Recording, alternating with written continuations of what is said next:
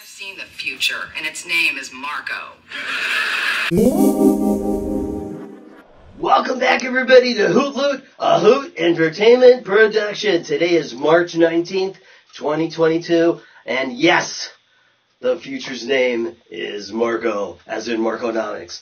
But Roz doesn't really get it. Never mind. We have a great show for you today. It's called Crushin for a Market. It's called Rushin for a Market Crushin. Kind of mixed it up there. It's okay. Never mind. We've got a great show. Things are happening all over the place that you need to know about. 30 minutes of your time is worth an incalculable amount of their time, okay? If I put on a human calculator, I'll tell you what it is in real time. Well, I don't know, but cable news is the leading cause of mental illness. I know that for certain. And if you would like and subscribe, I'd really appreciate it. Right here, and we'll be back in a minute with the charts. Welcome back, everybody, to Rushin for a Market Crushin. That's unfortunately what we have to say to you today, and we start off with another scam, and we don't like scams, as you know. We've reported on the QR scam, the WhatsApp scam. You know, there's so many scams, everybody's a scammer. But now, there's another one that I didn't know about, and maybe you don't either. It's called the Dave Inks scam, or the Wells Fargo scam, or the Dave Inks Wells Fargo scam, whatever you want to call it. But I know this. I was scammed out of $7,000 illegally. If you have been scammed, get a hold of me, because I know what exactly to do. Look at this, okay? I'm sorry, I left my window, but this is research papers and fact-checking, okay? Wells Fargo, you're dead. All right, well, we're on to Bitcoin now. It's one of the canaries in the coal mine, as I refer to it, because canaries are the first to die from coal gas, and unfortunately the first to die from making bad investments are going to be people who buy this piece of bit. Piece of bit. Get it? A bit? All right, never mind.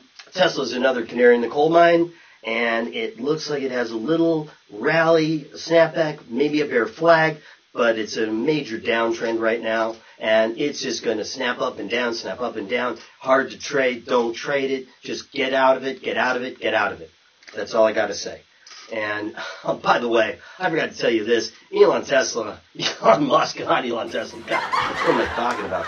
Elon Musk has now sued the SEC for making his in-house lawyers approve his tweets on Twitter.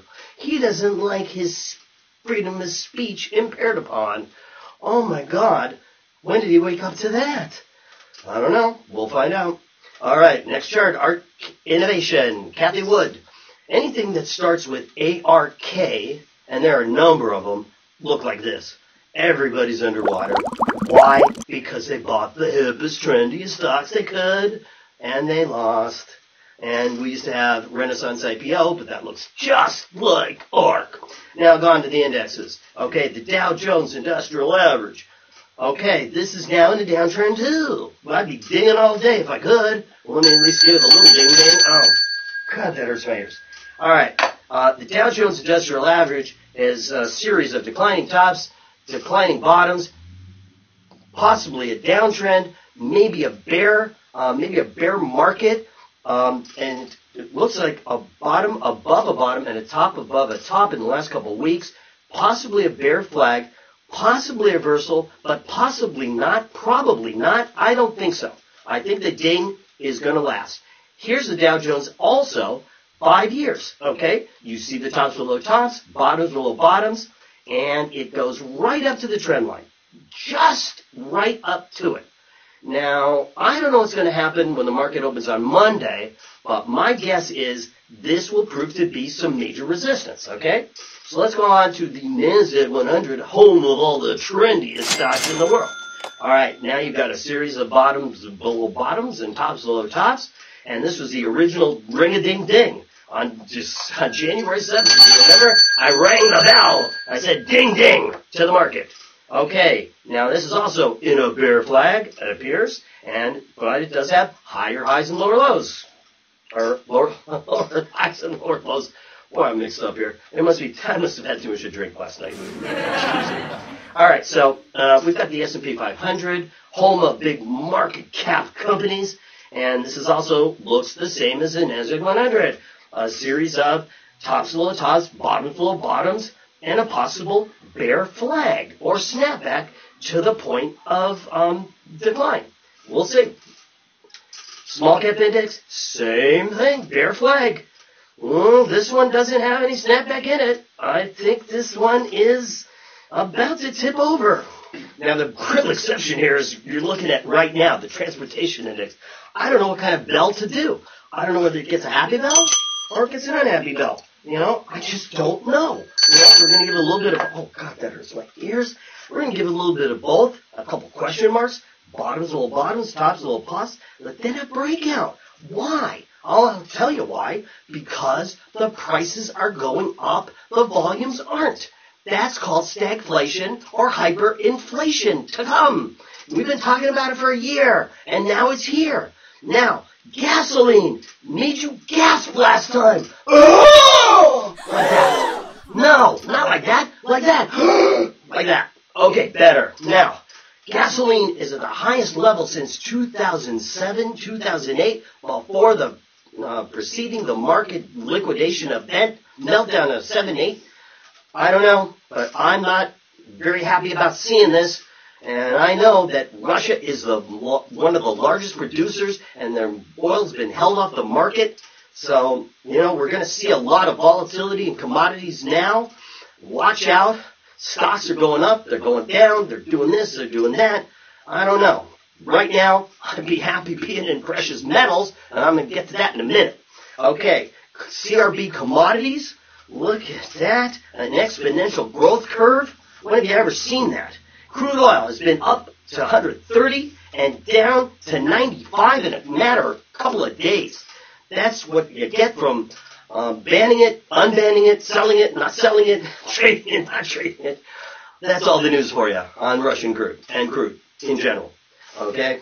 Now, natural gas, the Russian market controls it. There are two markets, one for us and one for them. The European market, it's likely to be a cold, cold winter this year. Especially if I stand in front of the Kremlin where it gets really, really cold. Okay, natural gas. The reason there are two markets and it's not competitive is for one reason only. It can't be transported cheaply unless you have a pipeline.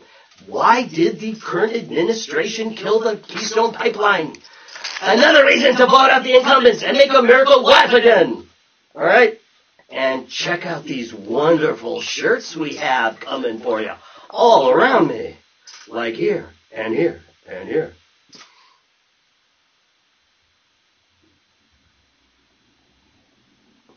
All right, we're going on to the agricultural fund, and food prices are going up. What's new? All right, they're hitting record levels, and they keep going up and up and up and up. And where's the damn food when you need it? I don't know. McDonald's is raising their prices. Everybody's raising their prices, as a matter of fact. Procter & Gamble, McDonald's, Starbucks, you name it. But the wages aren't catching up very much, are they? And earnings are going up. So I wonder why the administration thinks they're not giving to the rich and stealing from the poor. Because they really are, if you think about it. And so is their little cronies at the Fed. All right, now we're going to go to corn. Ukraine is the third largest corn exporter in the world. They will have a major effect on corn, and corn is ever present everywhere. Okay, corn is used in ethanol, methanol, cornucopias. I'm not sure where there's a cornucopia. I don't know. Anyway, soybeans are going skyward, and you got wheat. And Ukraine is called the breadbasket of Europe for a reason. That's because they export half of the world's wheat. Half. Okay? So get your bread today. Okay? As fast as you can. Bread lines, well, I don't know if we're going to have them or not. If half the bread's gone, who knows? Base metals. These are the things that go into building things, like houses, for example. Nickel, zinc, tin, aluminum, and all those little things. Okay? They're going up too, with a snapback to the trend line and trying to go up again. Lumber. Now, this one is curious. It's in a bear flag. And why do I define it as a bear flag? Because it's upward sloping after an upward spike. But it could be that it's it could be a bear flag, and who knows? That's what I think, but I don't know. U.S. Copper Fund, another building product, it's definitely in a bull flag. Metals are getting scarcer and scarcer, including an $8 billion margin call on nickel. All right, the U.S. dollar is finally breaking down. You'd think the dollar was the strongest ever, but I don't think so. I don't think so. And as a matter of fact, if you look at the dollar for 20 years like we did here, you're going to see the green line, which means the dollar's going to explode. Who knows what happens next? And the dollar's likely to break down under the red line, and that's meaningful for gold and silver and other precious metals and commodities in general. And it's horrible for stocks. Gold for 5 years. Well, it looks like we made a double top, but it didn't exactly reverse, and it may stick to the bounce off the trend line or above the trend line. Once it makes a double top, it doesn't mean that it's topped for good. It just means there's some resistance at that price level, okay? And once it exceeds that price level, it explodes. And here's gold for 20 years. You can see gold rose from 2002 to 2011, the last commodities bull market. It rose 800%. So if we project that out from the $1,000 bottom that you see here in 2016, we get a upside target of 8,000. 8,000? Are you kidding? No, I'm not. I'm not kidding you at all. 8,000 gold. Silver. Hi-oh. Silver's looking good too. There's a year chart. What do? All right, silver for 20 years. This one is really good. Look at that. This thing could explode to 200 using the same methodology I use on gold. I don't know, but it's in short supply, and there's a short squeeze on it. Gold and silver miners. These are the companies that produce and mine gold and silver. These are also broken out, and they typically lead gold and silver as metals, okay? The miners typically lead the metals. That's all you need to know. Yamana Gold, or Yamala Gold, is one of the ones that I picked because it's broken out and it has a lot of relative strength. I don't know why I'm saying relevant strength. I had to hit myself with the bell. Anyway, El Dorado Gold, this one also breaking out from 5 years, 1102. Wheaton Precious Metals, also breaking out. Look at that. Very strong, mostly silver, very good. I'd hang on to it. These are long-term investments, folks, not to be played with or traded. You can hold them for a number of years, like 2002 to 2011, and make a fortune doing it. Core mining. Well, this wouldn't make me, very interested at first glance, but I put core mining for 20 years monthly, and look, it can get to 70 or more under certain circumstances. And if it breaks above 10, watch out. This thing's going flying. All right. And now the U.S. 5-year Treasury Index. This thing is meeting resistance. Resistance is a green line that you see up here, and what you see is the 5-year is now hitting its target. Okay. And we'll show you a little more when we show you the 10-year also hitting its target as the yield curve is flattening. Flattening yield curves are when they occur, they're recession indicators, and they're also indicators of lower bank profits, because you lend on the short end and you borrow on the short end and lend on the high end, and you earn the spread. Okay, same thing as 30 years. They're all going flat. Okay, what does that mean? Doesn't mean something good, I can tell you that.